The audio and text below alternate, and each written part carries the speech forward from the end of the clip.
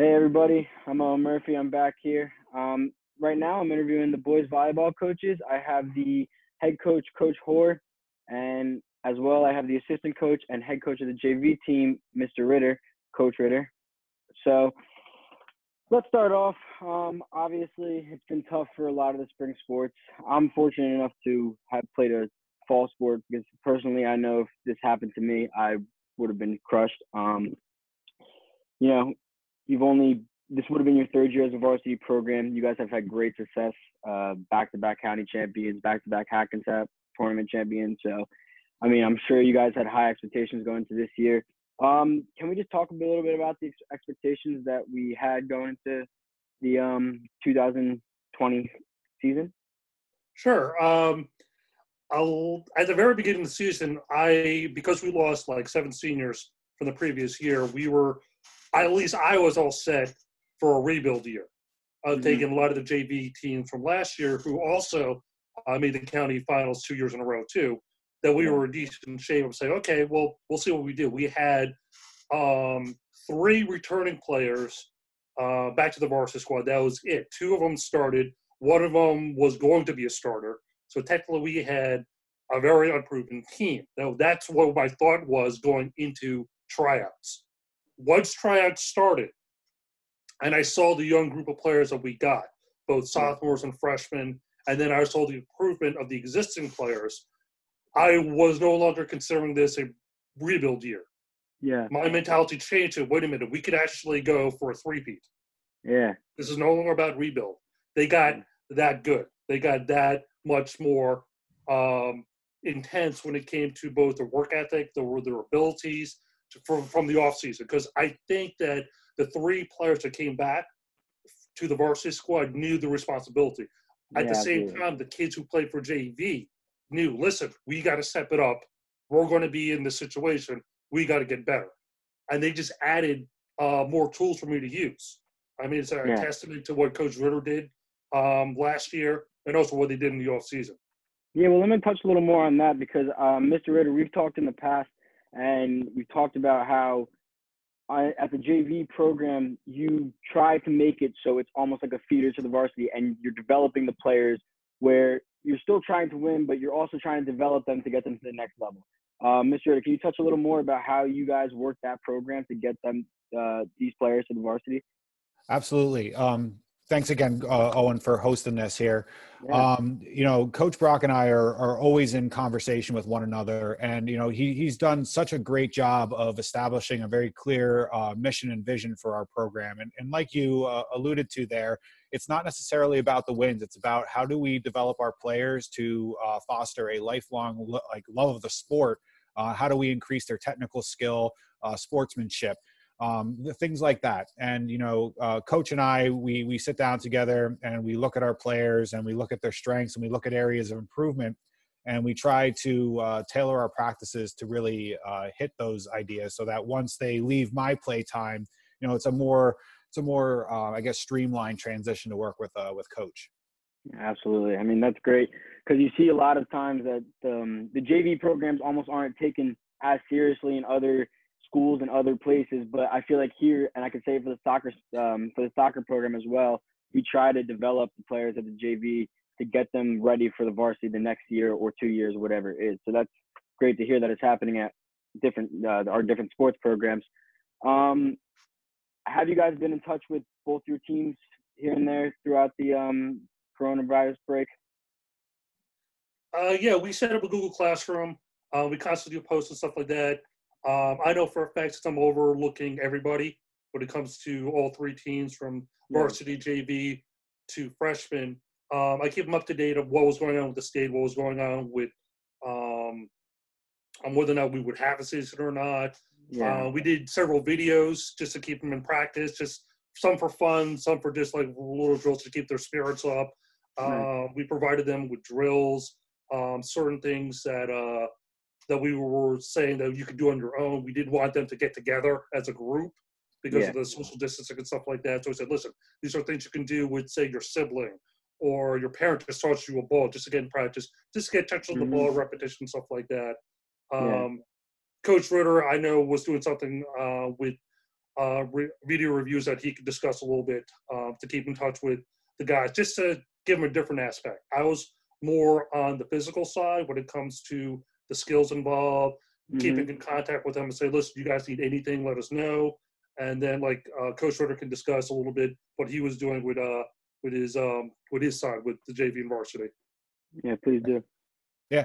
So one of the things as a JV coach, fortunately now we've been able to develop a freshman team as well, and we even have some interaction with the middle school players that are building up in our community too. So the idea of starting off JV with people that really haven't ever played the game is a fading kind of idea.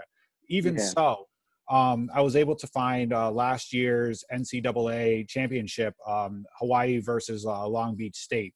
And we've been in the process of reviewing a couple of the sets for those matches. So I had my players take a look, and varsity and freshmen as well, to find a corresponding player and analyze in several plays what they did right, what maybe didn't go as well, and try and incorporate that into their repertoire as well.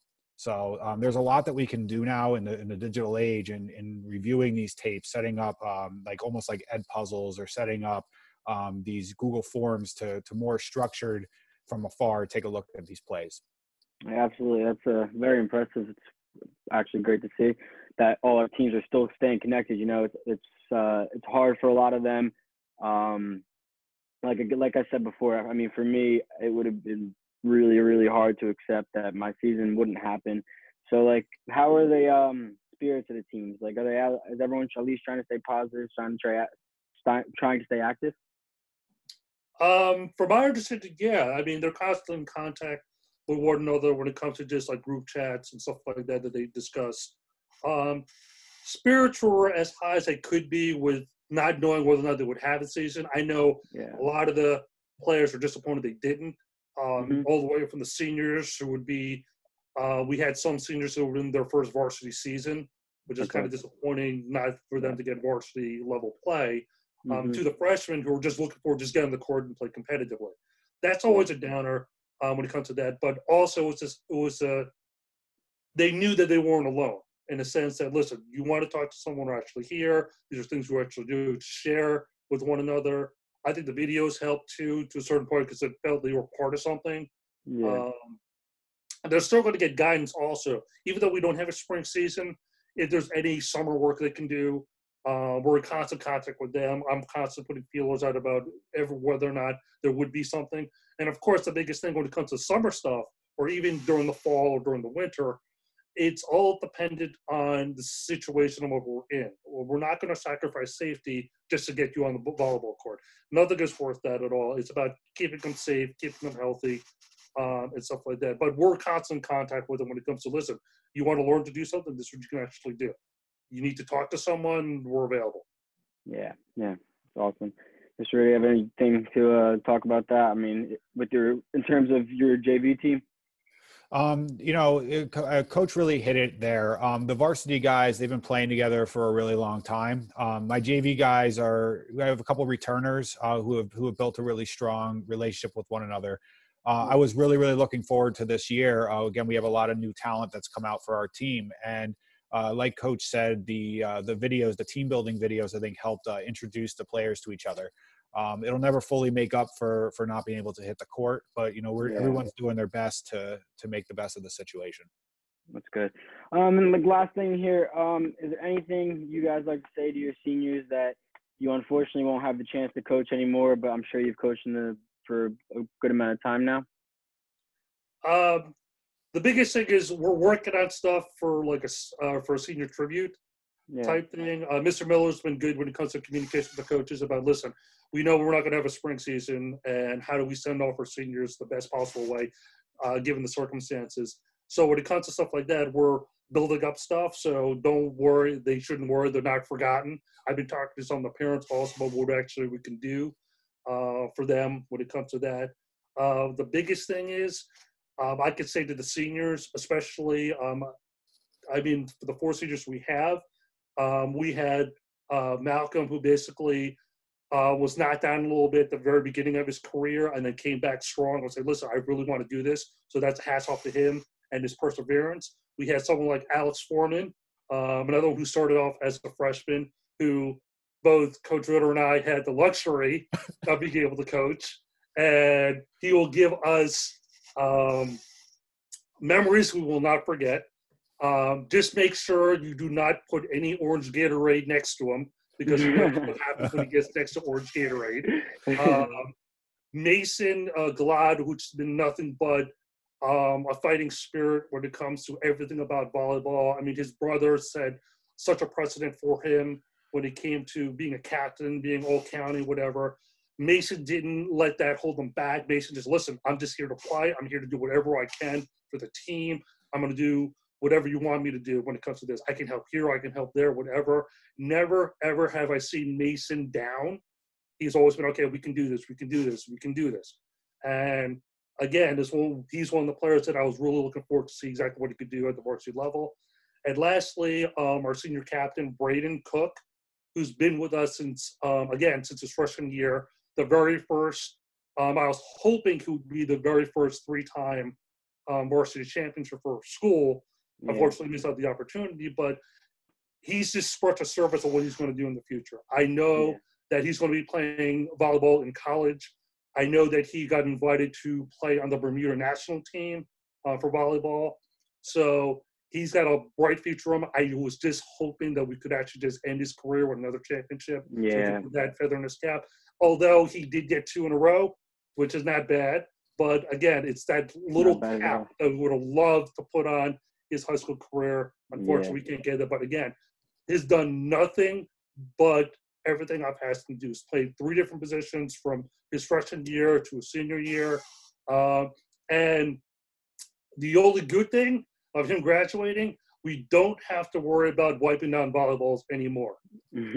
Because Braden knows what that means. And he's going to go like, oh, my God, I can't believe you just said that. But I'll understand what that means. And Mr. Ritter, anything? Yeah, Coach, again, you gave a really fantastic summary there. Malcolm, again, I got the opportunity to work with him starting last year, and, Coach couldn't have said it better. His perseverance and willingness to improve himself has been spectacular. Both Mason and Alex Foreman, they actually were part of my first squad that I got the opportunity to coach with on the Froshmore team. So being able to watch where they started from and to where they progressed to it's an honor that, again, few coaches get an opportunity to see. And then Braden, while he was never on my team, he started off at the JV level.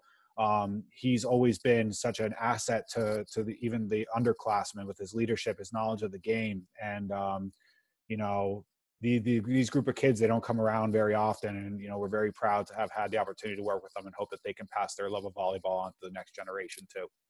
Absolutely. Well, it's definitely a testament to you guys of the success that you've had. I mean, I was definitely looking forward to watching and covering in the Raider News class a possible 3-peat, which obviously you said was looking likely this year.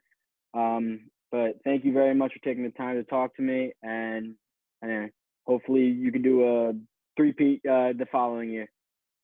Thank you for having us. Thank you, Owen. Absolutely.